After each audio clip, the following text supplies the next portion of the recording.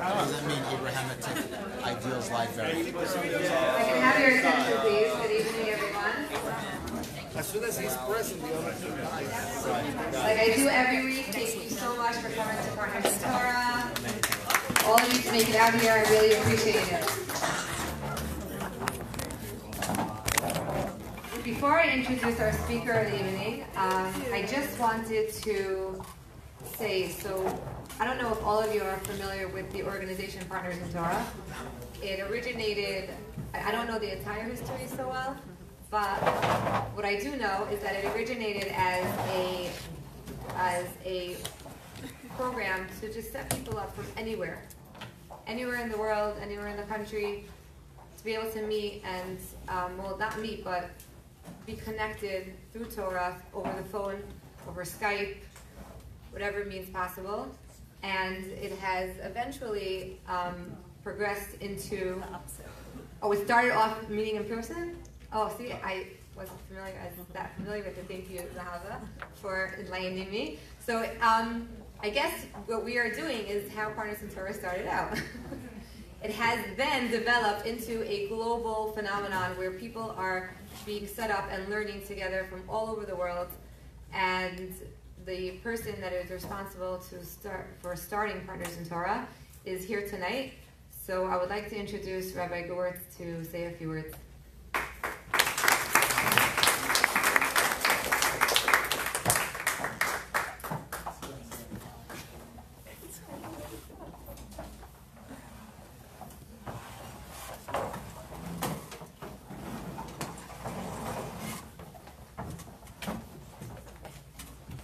Everybody, it's an honor to be here and a source of inspiration. It's good to see this enthusiastic, vibrant, dynamic group of people learning, interacting, seeing Mrs. Grunitzky doing an extraordinary job in organizing the program. And you know what Yiddish nachas is, so I'm getting a lot of Yiddish nachas from seeing the work of Rabbi Aryeh and Zahava Wolbe, and the love that they have for everybody here in the community, and the return love and inspiration that everyone has from them. So it's really a lot of nachas for me. As many of you may have known, may know that Rabbi Wolbe is grandson of a great sage of our generation, who I've had the merit of speaking to, not nearly as much as Rabbi Aryeh did, but he's a great sage. And he was married to a great woman, and that great woman passed away a few weeks ago. And I went to the Shiva home where Rabbi Wolbe's father was sitting Shiva. And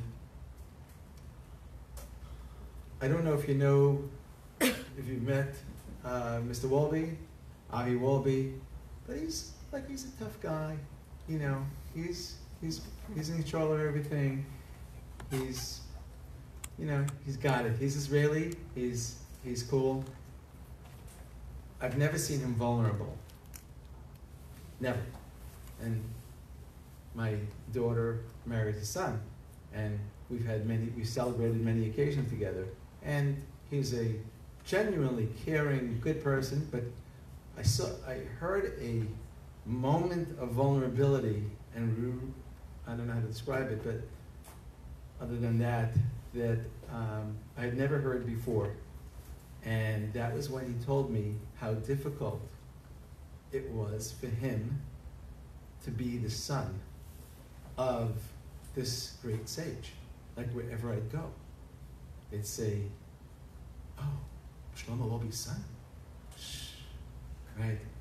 And they'd have all these sets of expectations of who he is, or who he would be, or who he should be. And I think he said he's even writing a book about it. The son of. So I came out with my wife, Shani, in the back over here.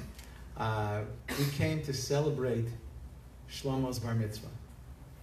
And it's such, talking about nachas, to see Shlomo studying with a study partner himself. What a mature thing for a 12-year-old to be doing on a weeknight. It's extraordinary. What is it? 13.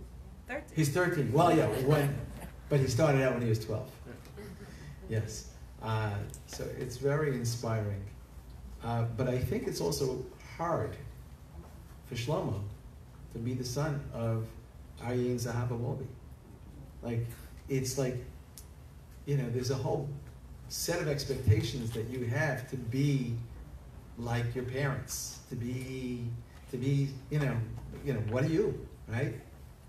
So there's an insight from the Parsha, not this week's Torah portion, which is called Toldos, but the Parsha of Noach, which starts off pretty much the same way as this week's Torah portion.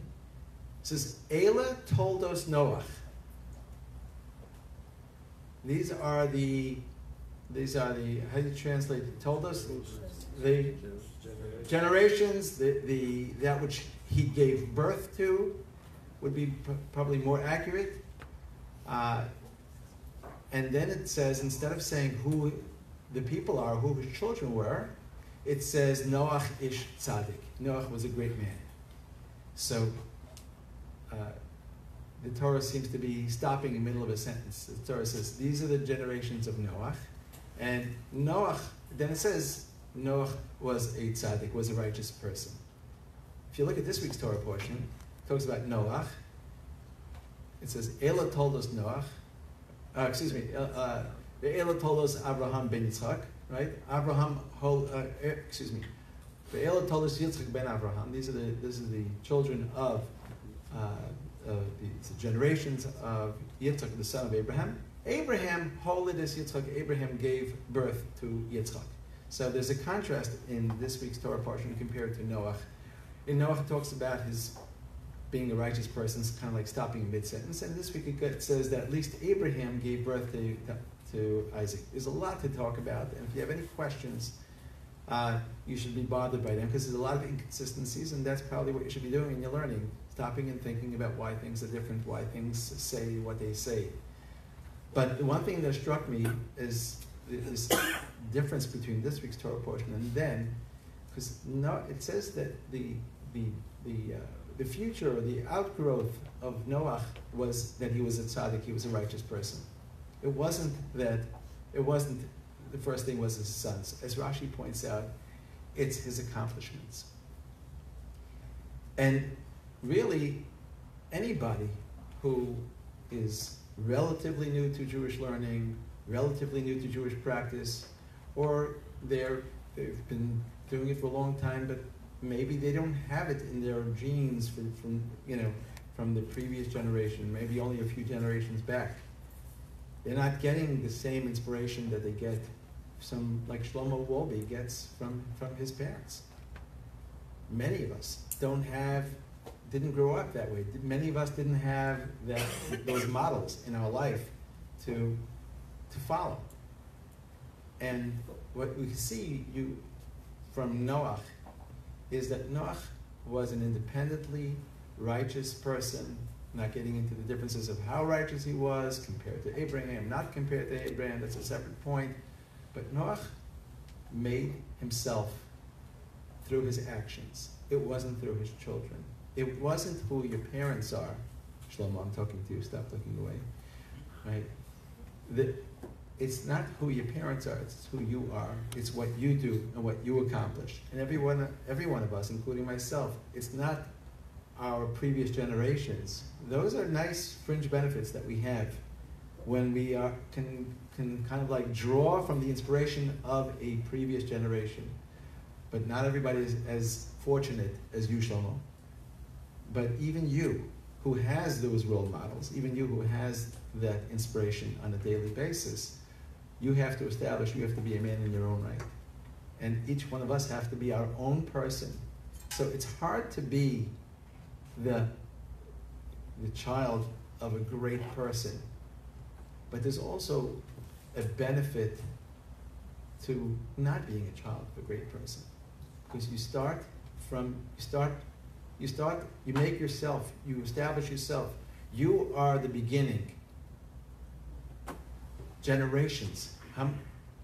Every person who has inspired, who has personally grown in their connection to God, in their observance, in their leadership in the community, they inspire thousands of people and nobody knows who their parents were. So we don't need that. It's a nice fringe benefit, but every one of us can grow. So what I got so much from what your father told me that night by the Shiva house is how difficult it was, and that's like it was a tremendous insight into who he was and who he is and what he lived with, and his, I guess, inspiration and challenge. I think everybody has their own opportunity to have their own people who they can be inspired by, and they can grow by, and they can become leaders and independently great people in their own right. Hope every one of you successfully reach your maximum potential. Thank you. Thank you.